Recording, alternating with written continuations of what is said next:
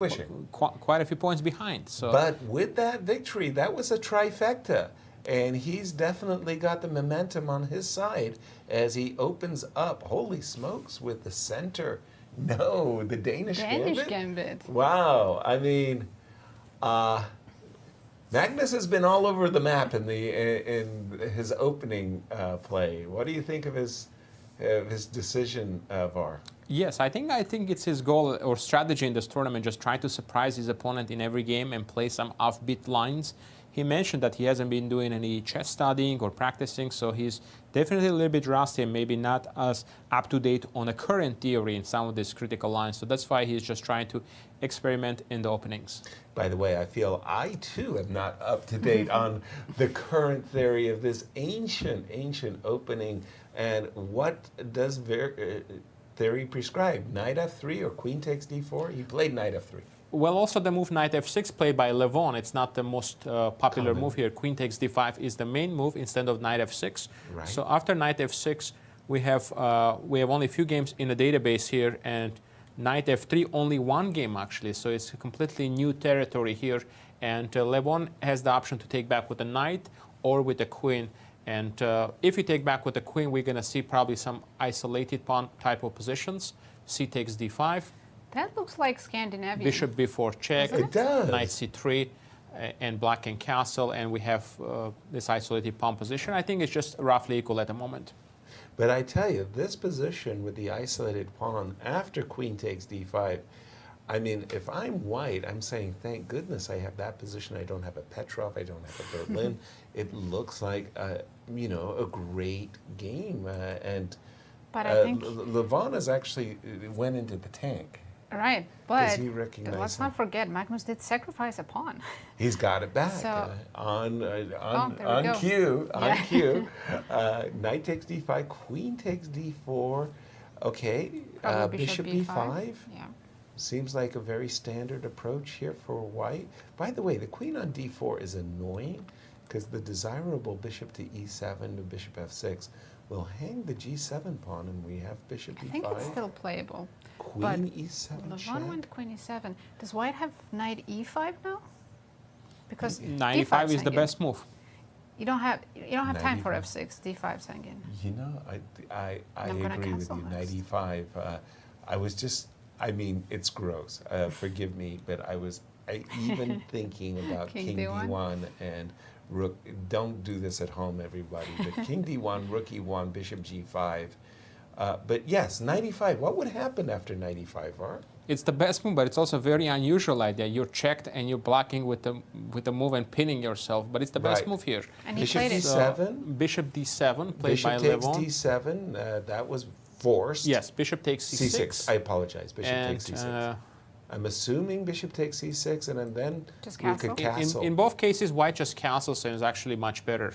Much better. Much better, yes. BC is probably a little bit better, just giving a little bit more support to the d5 knight. So if he takes BC, just castles f6, you need to remove this knight from e5. And well, let me eat that bishop. Yeah, you take the bishop on d7. Queen takes d7, and now white will play the move rook d1. By the way, we do have bishop takes c6 on the board by Levon, and castles is on the board. Queen e6 by Levon. Yes, he's trying to perhaps capture back with the queen, but actually that's not going to work because the best move here is knight takes c6. Which has happened. And if you take with the queen, rook e1 check. Can we take on g7? You have to play bishop g7. And bishop e7. In this case, you have actually two options. Both moves are very strong here, queen g7, or I think I like this move even better, c4, removing the knight from d5. And we have it on the board. Now the question, I mean, I'm a pawn grabber, but I love that move c4 as well, because that move c4 means the king is stuck. There's one problem with queen g7, long castle and rook g8 attacking g2. I'm taking your pawns. You're giving them to me. I'm taking queen g7, blitz. queen f7. It's blitz, and playing for checkmate is very easy when you have no time. Winning when you're 2 pawns ahead is really easy to do. I don't know. Actually, there's one interesting line after c4, guys. I think you might like this line. So if you play c4 here, yes, knight b4, I think is the most logical move. Try to create some threats. You actually ignore the fact that knight c2 is coming. You just play knight c3 developing. So knight c2. Knight c2. Take on e7. Take on e7. Check with the knight. And now you give up the other rook as well. Queen takes g7. Oh, you don't even check with the knight. You just lead with the queen. Yes, because if you take on a1 now, yep, knight d5 check. Yep.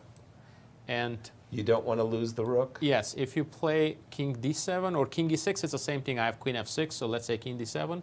Just queen takes f7, beautiful. King d8, bishop g5, and as you can see, the move knight d7 wins the queen. Magnus is still thinking he might just be calculating all this. Well, he's tempted by the pawn, as we are, and then he's seeing c4, and he knows that once he plays c4 and the knight goes, that black king is stuck.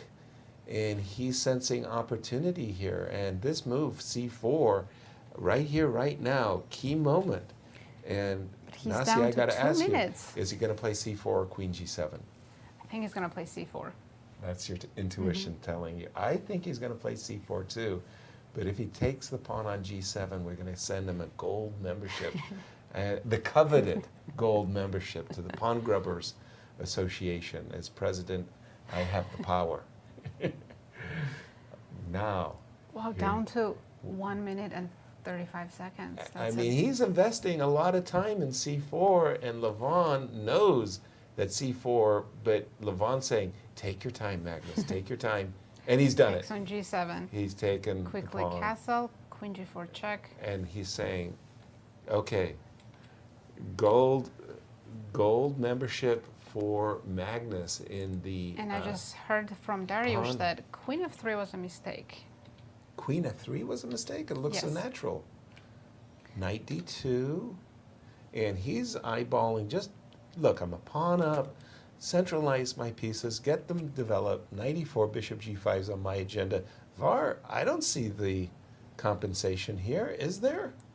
It's a little bit of compensation here, but that move rook d6 would have been definitely stronger with the idea of rook f6. Guys, I'm so sorry to interrupt, but I think Levon just blundered. Bishop g5 is coming. Yeah, after the queen trade, you're right. Knight b3, give me the bishop, and bishop g5, and that's lights out. A very strange decision also to trade queens, because that's the last thing you probably want to do when you're just down a pawn here. Especially with the open g-file, White's king was a little vulnerable. That's it. That looks... Yeah, this is just completely lost now. A line I'm looking at, bishop b6, bishop g5, rook d6, and just c4. And c5. You can't move the c-pawn with black because of bishop f4. Bishop f4, yeah, that's nasty at c5. And he's played bishop b6, but bishop g5, very... No! Magnus missed it. How could you not play bishop g5? That's an automatic. Was he afraid of knight g4? Maybe I missed something, I don't know. Bishop g5, knight g4, there's a bishop f2 check, maybe. In any case, he played bishop e3 rather quickly. What is the clock situation, Stasi? 1 minute, 25 seconds for Magnus, and about the same for Levon.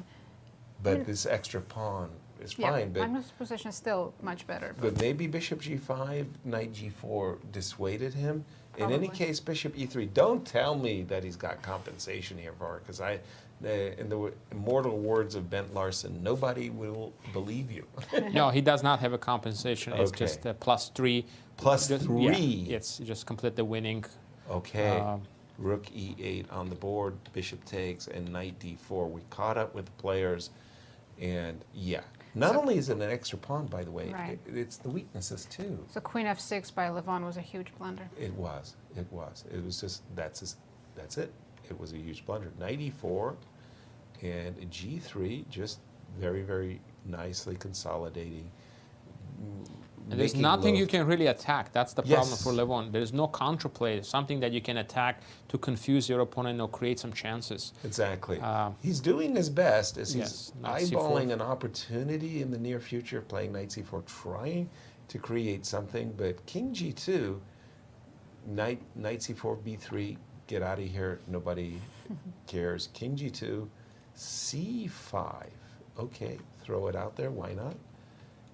And knight f3, and trade. What do we do when we're ahead, everybody? Exchange pieces. Exchange pieces. That's been a winning formula. you won't believe it, for 1600 Now knight g5 is a threat here. Knight g5 attacking h7 and also setting up knight takes f7 with rook e7 idea. That's... Yeah, I mean, white has an extra pawn, black has doubled pawns and separated pawns on the king side. Right. This is a very easy This could be a huge win for Magnus. Should be, but it's about the clocks now, as well as nerves. Right. I mean, you know, everybody knows when you're winning, but, you know, just bringing the point home, that's the tough part. Rook check, king d8. 1 minute. And rook drop back to e2. Interesting move. I thought that Magnus might have been contemplating rook e5. Maybe he doesn't want to give Levon knight c4, knight b2. Yeah, any counter chances whatsoever, but I thought he was going for that. Instead, he dropped back with the rook, and it's time for this knight to come into the game. Love that move. He heard you. Yeah, love that move. And